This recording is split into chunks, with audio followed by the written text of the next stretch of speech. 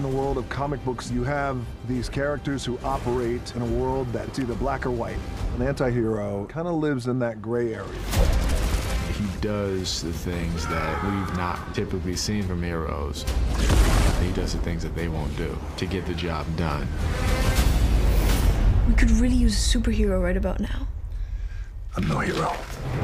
He's extremely intense. There's a lot of pain behind his eyes. He's haunted by the loss of what he had.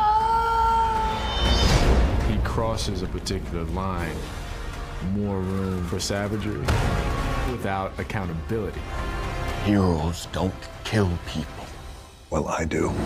You have the power to be the destroyer of this world, but you can also be its savior.